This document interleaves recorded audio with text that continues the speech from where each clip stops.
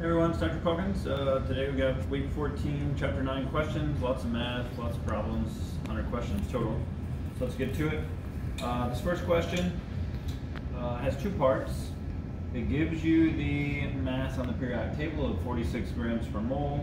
It also gives you these percentages. Either one can tell you the answer.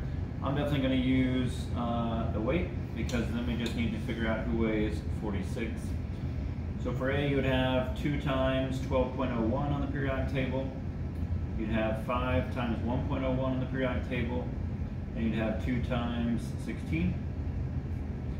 Add that up, that's about 32, it's about 5, it's about 24. You're looking at over 50 there. So way too much.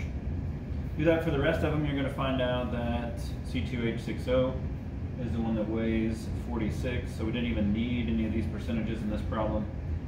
2 carbons is 12.01 on the periodic table. 6 hydrogens, that's 1.01. And then oxygen just at 16. Those numbers are going to give us that 46 grams per mole total. So again, when we're doing that, molar mass, remember, comes from the periodic table.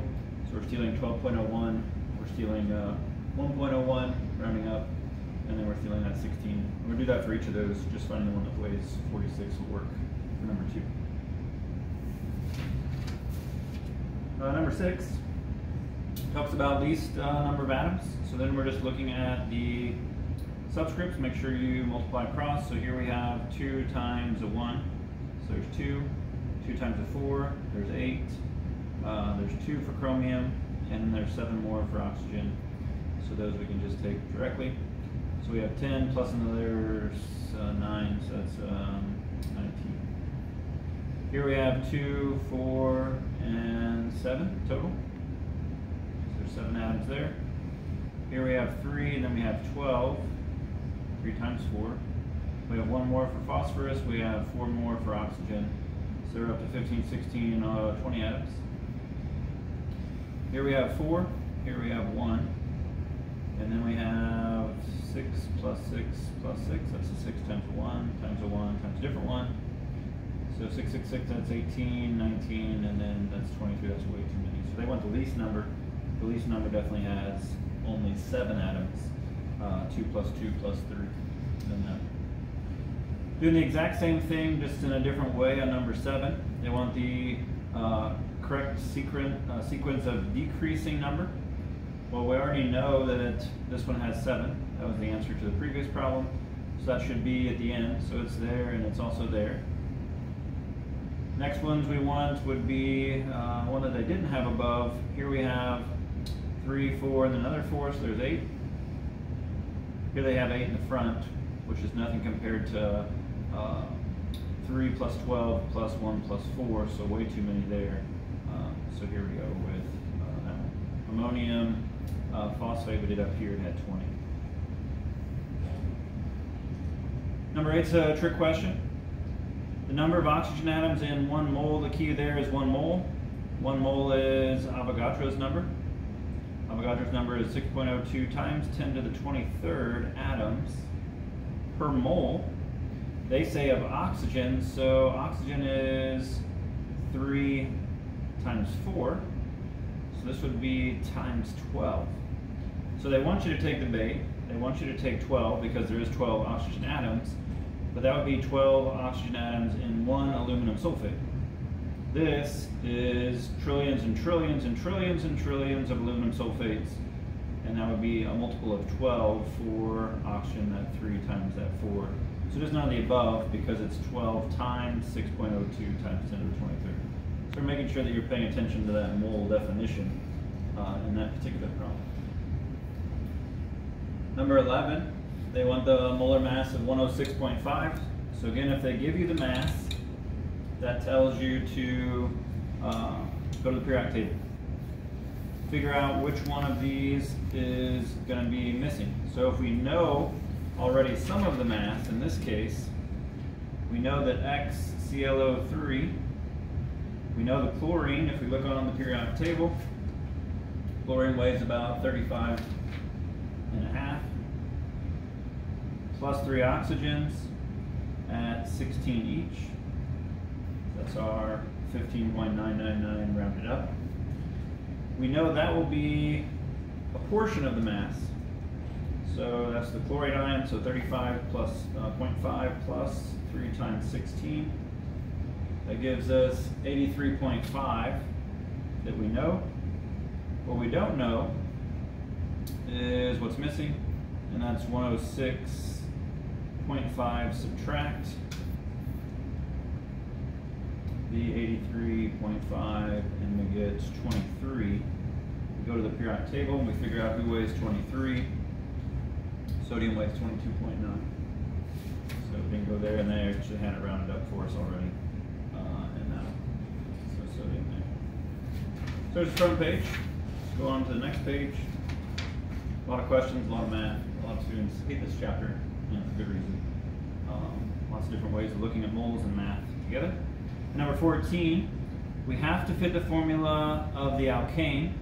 We saw that back in exam 3. Double plus 2. So C10H22 double would be 20 plus 2, so that one fits. 9 times 2 is 18 plus 2, that's 20, that fits. 12 times 2, that's 24 plus 2, that fits. 11 times 2 is 22 plus 2, so all of them fit, so we didn't get lucky. We can't eliminate any of them just based on sheer number of hydrogens compared to carbons. So let's just tackle this first one. Using the periodic table again, the second part says we need to have a mass between 140 and 150. Well, just by adding carbon, you're going to add 12 more, and that's definitely going to jump you through that distance. So let's see where we are, and then see if we'll have to subtract or add to get to that magic number. So in C10, we need 10 times 12.01 for carbon on the periodic table. We need 22 times 1.01 for hydrogen. If we get lucky with A, and we will, that's all we want. So 10 times 12.01 plus 22 times 1.01, and we get 142. And that's between our range of, that's grams per mole, that's between our range of 140 and 150. So this one's not going to weigh enough. These two are going to weigh too much for that particular answer. Number 15, very similar, but slightly different. We have an alkene formula, so notice it's double bond, half double, number of hydrogens, so let's look for that. 6 double would be 12, so it can't be that one. 6 double would be 12, it could be this one. That's a double, 6 to hydrogen 12. Here would be double, 5 to 10, can't be that one. And this one could work, so one of those two is going to be it based on the formula. Now we need to figure out who weighs between 65 and 70. We know if this one's too heavy, it has to be that one. So let's try C6. So that's 12.01 times 6 for carbon, and then 12 plus 1.01. 6 times 12 alone might be enough to get us out of that range. So 6 times 12, so just carbon, that would be 72. And if we add in another 12, that's going to be way over. So it has to be 5 times 12 plus the 10 times 1.01 to reach in that region. Number 21 gets us into the Avogadro's number definition. Oh, let's skip on 16. 16 says which one of the following quantities does not share the same molar mass when rounded to the nearest whole number.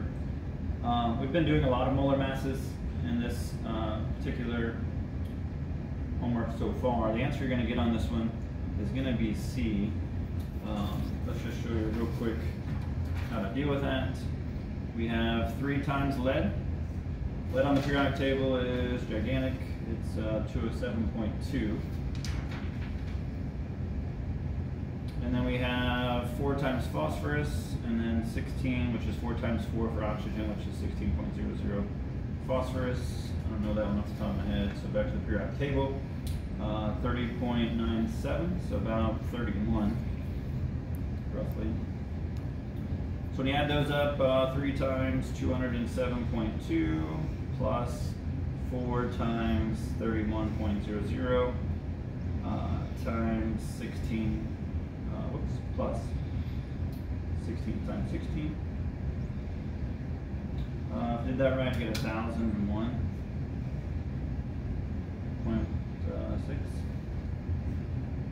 So 3, double check We've got 3 times 207.2 plus 4 times 31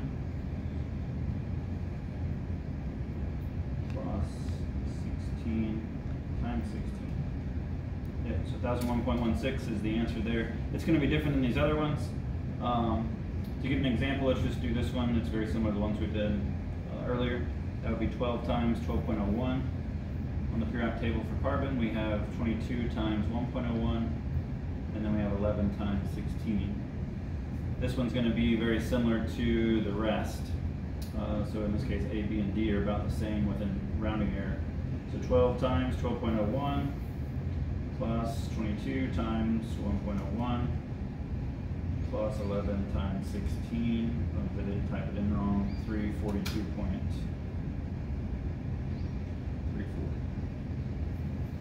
So definitely the one that is different is the one that has that huge amount of mass for lead. The rest of them all within reason. But number 21. Number 21 says the sample of oxygen gas. So the tricky part there is oxygen gas is O2. So if you saw, or if at least you thought oxygen was O, you're already in trouble. So oxygen gas is O2. They say what sample contains Avogadro's number of molecules, so that's the whole thing, not the oxygen atom, it's the actual molecule O2, has a mass. So in that case, we just take 16.01 times 2, and we get 32. And the reason we can do that is this is 32 grams per mole, and 1 mole is Avogadro's number. Molecules or atoms would be times 2. In this case, because of the subscript 2. So that one's not so bad, but just for example, the one that comes up next, even though it wasn't asked on, this one says Avogadro's number of atoms. Avogadro's number of atoms, because of this 2, you have to cut that in half. So you get 16 for that one. So pay attention to whether it says atoms or molecules. If it says molecules, that's the whole formula. If it says atoms, look at the subscripts. You can do that on some of those other ones as well. 26 and 27 are the same kind of problem, just different numbers. Remember our second definition after Avogadro's number. We had 1 mole is 6.02 times 10 to the 23 atoms or molecules. We used that in that previous question. Our second one was in 1 mole, you get grams from the periodic table. So we're saying in 0.3 moles, we have 93 grams. So that's just the same relationship, but we don't have a mole, we have 0.3, and we don't have grams from the periodic table, we have 93. But it works the same way. So this is molar mass, and molar mass is really just any grams divided by any moles of the same thing. So here we just take our 93 grams and divide it by 0.3. This would match the periodic table when we divide, because when we divide, we'll get per 1 mole. So when we do that, it's 93 divided by 0.3, we get 310. So unfortunately, in order to solve this problem, you have to go to each one of these, write out its formula, and solve. When you do that for calcium phosphate, remember that's calcium, phosphate crosses at 3, phosphate, calcium crosses at 2. 3 calciums at 40.1, roughly. 2 phosphorus at 30.97, and 8 oxygens at 16 does actually give you 310 on the first go, because it is the answer. The other ones will not. If you wanted to check them, calcium chromate, Ca plus Cr plus 4 Os, calcium nitrate across the 2, so calcium plus 2 nitrogens plus 6 oxygens, and calcium sulfate. All of those aren't going to make the 310 that we want. Very similar on 27. Same idea, just different numbers. So molar mass. When you don't have the periodic table numbers, when you just have random numbers, you can just put grams on top, which was our 1.56 grams, divided by 0.02 moles. So 1.56 divided by 0.02, we get 78. So it's not going to be a very big compound compared to the last one. And when you do that, you'll get aluminum hydroxide. So that's Al plus 3 O's and 3 H's. For practice, aluminum permanganate, that's AlMnO4. 3 manganese is going to add up quickly, and that's going to be way too heavy. Aluminum cyanide, and then aluminum nitrate. Don't forget to cross that 3 charge on all those. But we wanted who weighed 78, and that's going to be eventually aluminum hydroxide when you add up aluminum, 3 O's, and 3 H's.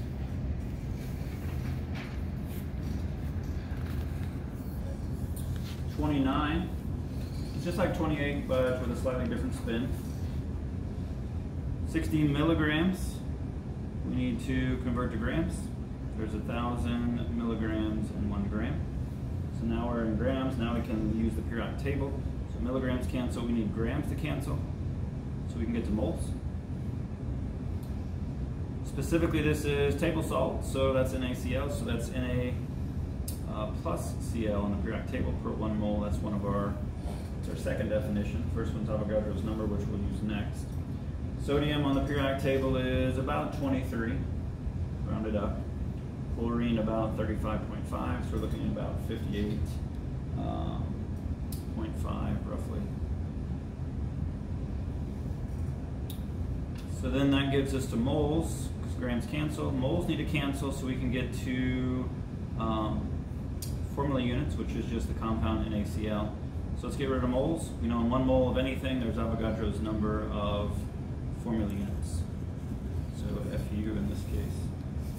So take 60, divide by 1,000, divide by 58.5, multiply by 6.02 second x to the 1, 23rd power. We get 6.2 times 10 to the power of 20. And hopefully that's a choice that we want. And it looks like letter C.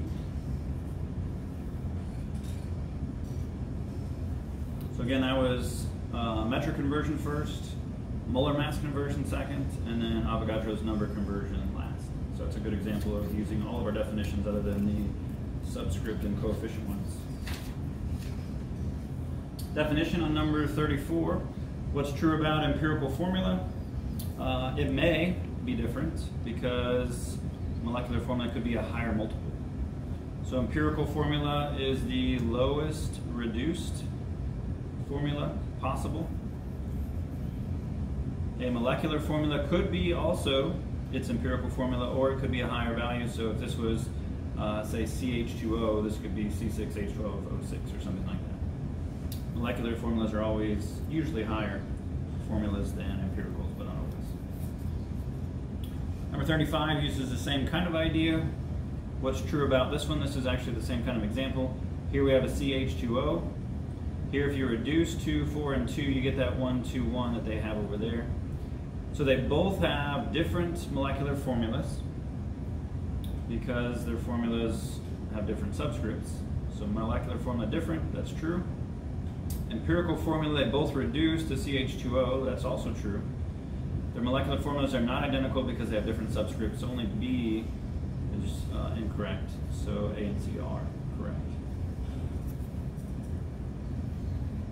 And 37, who has a empirical formula different, so that would be one that you can still reduce. If you can reduce it, your empirical formula is going to be different than your molecular formula. So as you look at these, you can't reduce a 1, 2, 1 any further, a 2 and a 7 and a 3. So because of those odd numbers, you can't reduce. Because of those odd numbers, we can't reduce. But we do have odds here, but with 6, we can reduce this to a 1, 2, and a 1. So this one is different in its empirical formula from its molecular formula because it's reducible. In 39, we get back to a different kind of problem that we saw a little bit on number 2. Number 2 just had a molar mass, so we didn't have to go this route. Easiest way to think about this one without getting into a whole lot of work is to use the percentage and match it through the law of definite composition of week 2. So what I mean by that is if it's 40% carbon, we need to make sure that our answer is also 40% carbon. So let's go to A. If it's 40% carbon, we can take carbon divided by carbon plus hydrogen times 100. That'll give us percent carbon, and if it matches 40%, it's the answer. That's a whole lot faster than taking these percentages to grams, taking them to moles, taking them to mole ratios, dividing by the lowest amount of mole ratios, and then finding a whole number that matches. 15 minutes of your life you can't get back. This is a whole lot quicker. So for this we need to take 12.01 divided by 12.01 plus 1.01, that's from the periodic table numbers, times 100. Definitely not going to be 40%, this is going to be probably over 90% because of its formula, but just for practice, 12.01 divided by, parentheses, 12.01 plus 1.01, that equals, times it by 100. You get 92% carbon because most of the mass is carbon. So because this is not 40%, it's not the answer. When you go to B, you're going to find the answer. To do that one, do the same thing. Take carbon, divide it by carbon plus 2 hydrogens plus oxygen, so 1 plus 2 plus 1, 1 plus 2 plus 1. Using those same periodic table numbers, 12.01 for carbon, 12.01 for carbon again. It's piece divided by the whole. Whole has all the pieces, including carbon. 2 times 1.01 and then plus 16. When you do that, you'll get 40%. And that's what we want. The other two aren't going to match.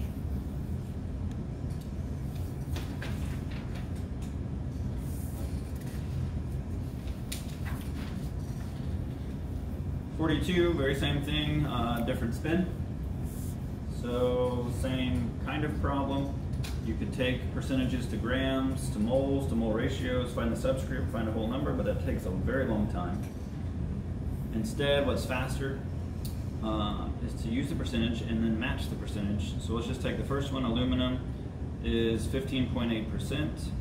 Let's see who else is 15.8%. To save a little time, I'll cut to the chase on this one. You're going to get through the first one, it's not going to match. You're going to get to this one, it will match.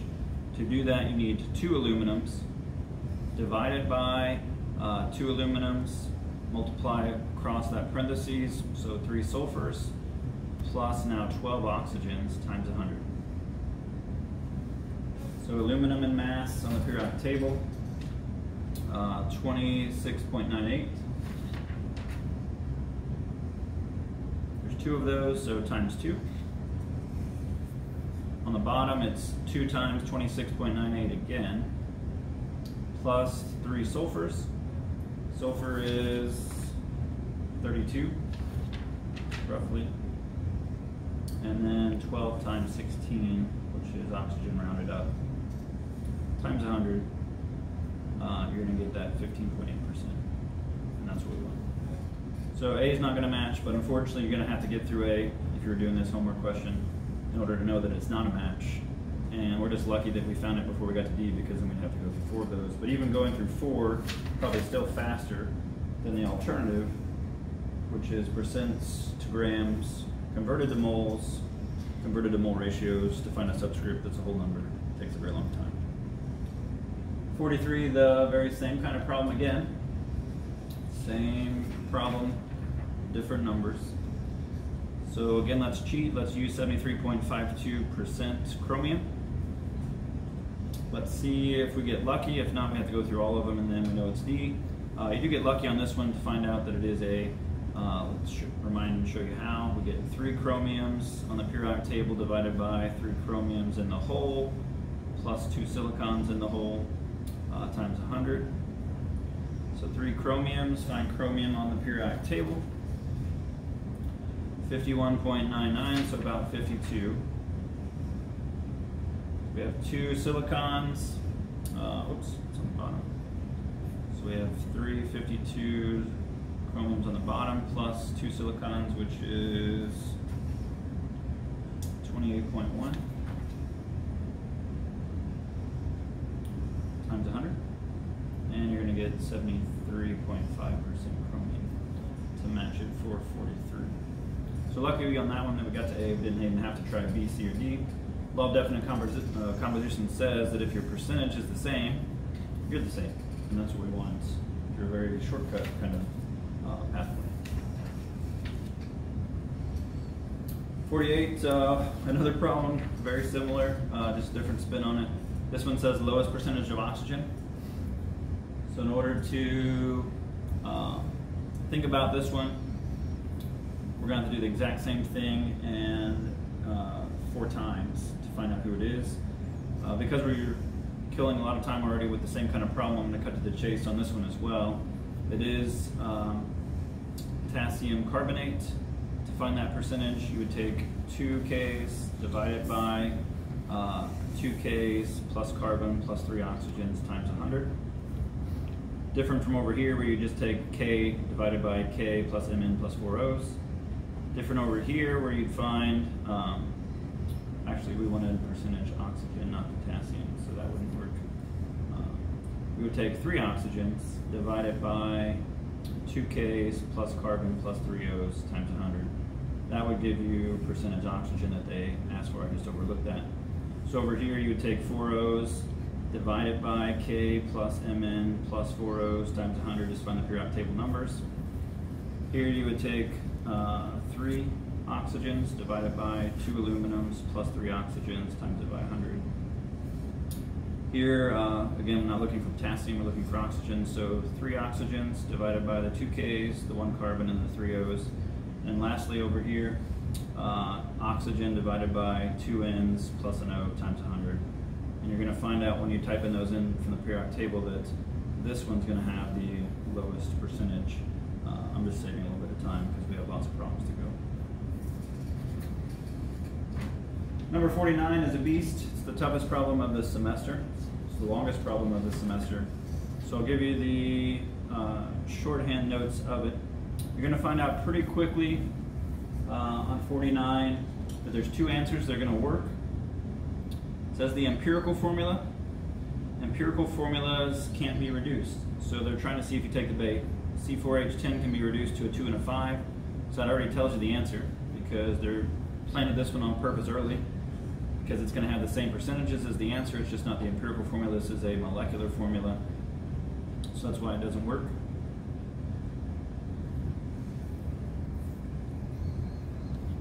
These other 2 you're going to have to find a little bit different, but the short of how you solve this problem as fast as I can say it without showing it, you're going to have to find the percentage carbon so that we can treat it like a problem above.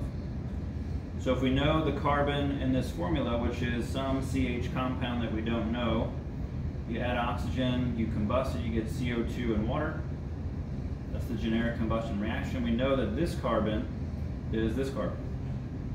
Once we know this carbon by percentage, we can then match it to one of the choices, which happens to be D in the end. In order to do that, we take our 15.2 milligrams. We need the percentage carbon in carbon dioxide because that's the same amount of carbon as the reactant organic compound that we're looking for. So we take C divided by C plus 2 O's times 100. You get 27% when you do that. So that's not the percentage of the answer, that's the percentage of CO2, but if we take 27% times the total, which is 15.2 milligrams, times the 0.27, when we convert that to a decimal, you get 4.2 grams carbon. That's the number we need to know how much this carbon was because it's the same. If we take then 4.2 grams of carbon, we divide it by the whole was 5 milligrams, this was milligrams, not grams. This was milligrams. So when you divide that by 5 milligrams of the CH compound that we don't know who it is, now times 100 we get percentage carbon for the answer, which is 84%. Now it's just like these. It just took 2 or 3 steps to get there, which is painful, both for you and for me. So sorry about that problem. It's a little tougher than I was expecting when I put it on there a long time ago. But in any case, you're going to find out that sure C4H10 and C2H5 have 84%. The percentages here were too high and then too high, probably too low maybe. But they didn't match in either way, in any case. So when you do this, you're going to get C2H5.